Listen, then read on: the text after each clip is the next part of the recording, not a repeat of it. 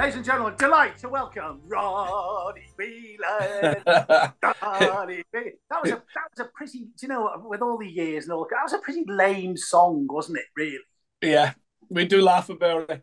But there was usually a few boos thrown in after that by the cop now and again as well.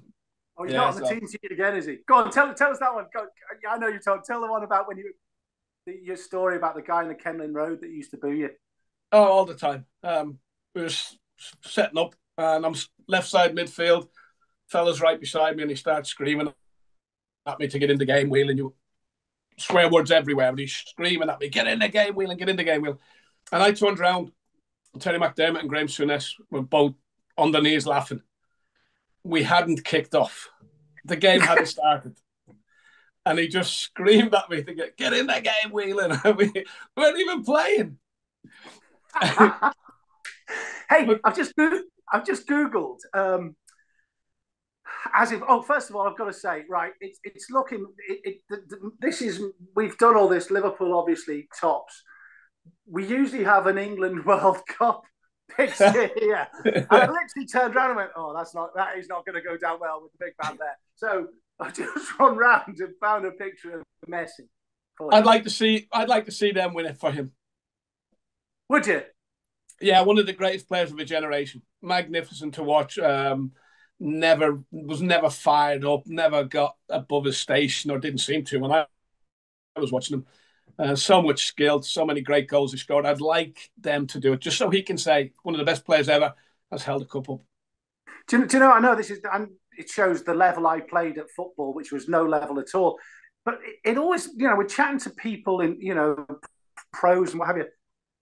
Was there never a manager that went to said, look, in the first 2 minutes, go and absolutely boot him. You probably wouldn't get sent off. You probably get a yellow card. I mean, seriously, I know it's a terrible thing to say. And then people have said he was too good. You couldn't. But do you know what I mean? Just think. That's right. Yeah, but I see you see clips of George Best, you see clips of Messi, and there are people trying to kill them. They're trying to maim them. They're trying to get through.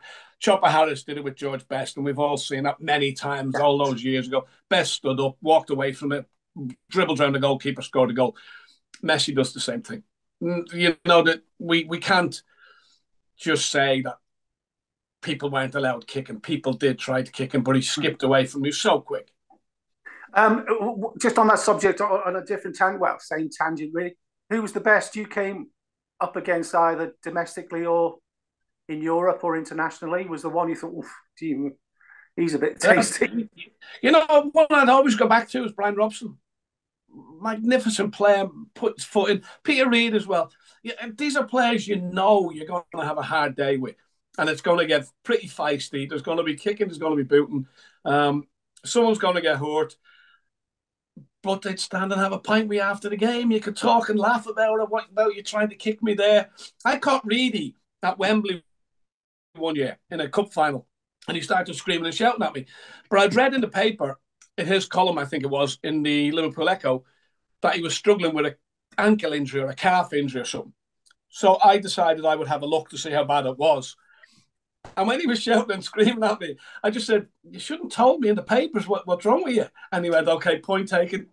Well, that's the way it was. Brilliant. If there's a noise in the background or there's kerfuffles in the Whelan household, it's because you're packing, aren't you? It's lastminute.com packing for Qatar. You're off in the morning. We'll talk about that. But World Cups for you must have been a pinnacle of a career. But essentially, would it be fair to say disappointing? You only figured in 2 games out of 2 World Cups. Yeah, it's the 1980 Italian 90, sorry, was the one that really, really got me down. I'd been captain all the way through. I would have been captain going into Italian 90. But I broke my leg. I broke a bone in my foot playing against Arsenal at Highbury. And I was getting ultrasound on my foot all the time. And I was still limping about 2 weeks later. And the World Cup was getting close. So they decided to send me in for a bone scan eventually, Liverpool. All the great medical stuff they had back then. They leave you for 6 weeks and then send you for a bone scan. It turned out that I had broken a bone in my foot, but I'd also have healing fracture in my heel and 2 toes, so I was struggling a bit. And then I got back okay, and then went before the World Cup. We went away. I think we played Turkey somewhere, and I was doing some shooting after practice because I'd been out injured for a while, and I just ripped my thigh muscle as well. But I said to Jack, "I'm fit. I'll be there." But we came to loggerheads. He said I wasn't fit. I said I was fit. Looking back on it now, I wasn't 100% fit to go into a World Cup after having so long out with the broken foot and then the thigh injury as well. But I wanted to play in a World Cup. Always is what you want to do. The pinnacle of your career is playing in a World Cup. It must have been so frustrating for you. Did you manage to have a good laugh though? Did the lads?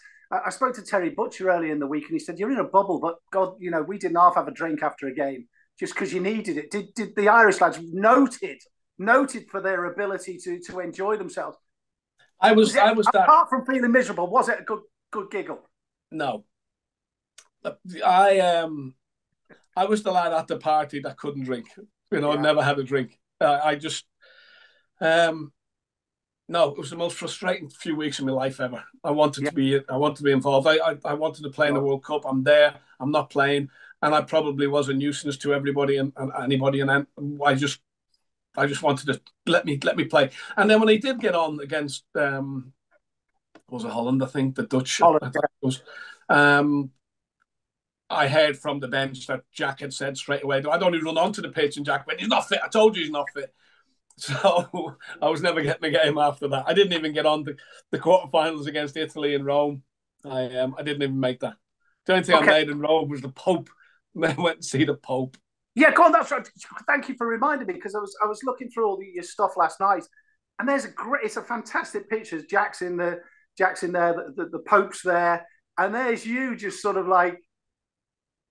I was just in the background. Foreground of the background, should we say? Go on, what was all that like? When we were playing to get to the quarterfinals, the penalty shootout against Romania, one of the lads said Mick Bourne said to Jack, he said, "Jack, if we get back to Rome, if we can get back, will you get us to see the Pope?" And Jack sort of waved at him and went, "Course I will, Mick, course I will, Mick." But then we got back to Rome. So Jack, through somebody, they were able to do it. Irish team are coming in. We're going to go into the Vatican. The Pope would have there's thousands in this cathedral, and the Pope would be on the top, blessing everybody. But this now started to go on for a long, long time, and it was roasting hot. People were getting tired. At one stage, honestly, Jack started snoring. He was so. Andy Townsend tapped him and said, "Jack, you're snoring." So Jack sort of looked up. But as Jack looked up, the Pope was blessing someone, and Jack thought he was waving at him. So Jack started waving back to the Pope in the cathedral. We were in there for about 4 hours. It was like, it's so hot, so long. That was a funny part. That was probably the best part of the whole thing.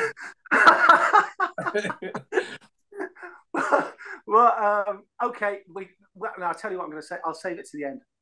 So you're off to the World Cup, which is absolutely fantastic with RTE. You're going to co-commentate.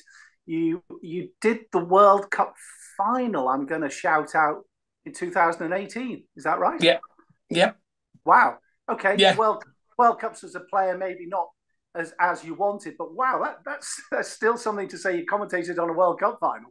Yeah, I did the Euros as well. I did the England game, the England-Italy game. So with RT over the last few years, I've been getting to World Cups, getting to Euros.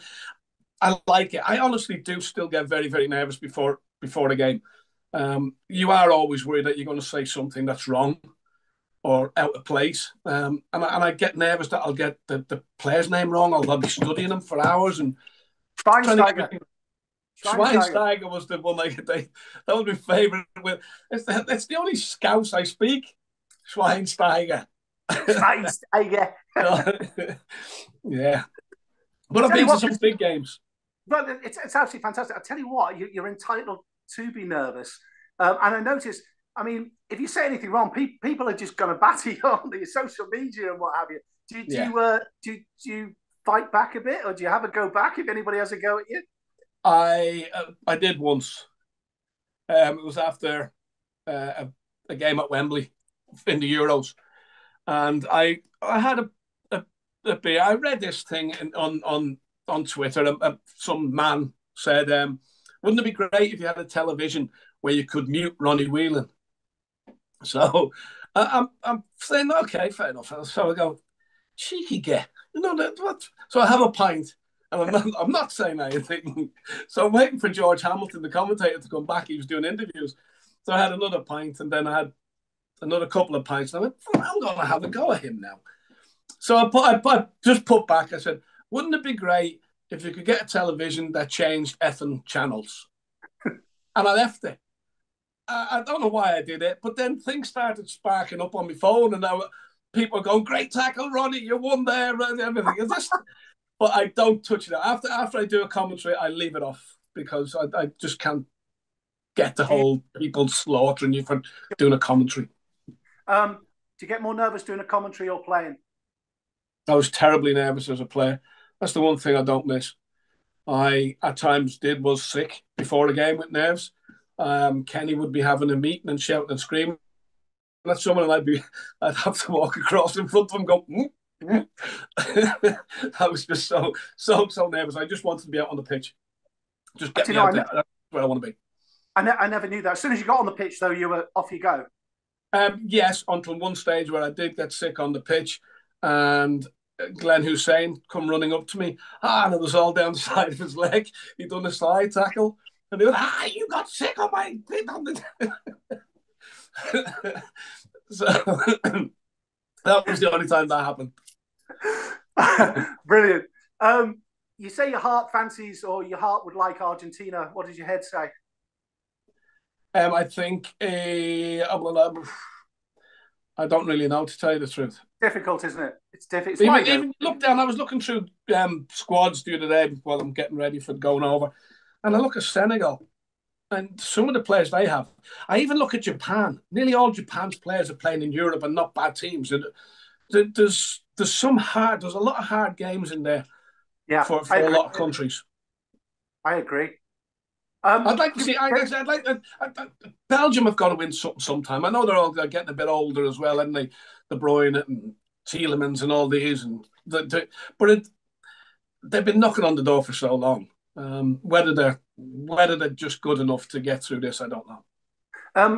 How's your schedule shape up? What have you got? A list of games that you know? I'm doing the opening. I'm over there in the morning. I do the opening game. Qatar and Ecuador. I've got my little list here. I fancy doing that. They're not the greatest teams in the world, are they? Qatar, they only got there because they're the host nation, never been before. So it's something to get your teeth into, isn't it? And how they will go. Good early touch. Yeah, it's been nice to see. We don't think either of them are going to win the World Cup, but it'll be a nice opening game. I've got a few French games, Belgium, Brazil a couple of times, Wales twice, England. Yes, so I've got a little mixture of it. Everything is going on. So, I'm really, really looking forward to it. Great. I hope the expenses are good at £12 a pint. You know me, I don't drink, so I'm okay. I just hope my missus is outside the door.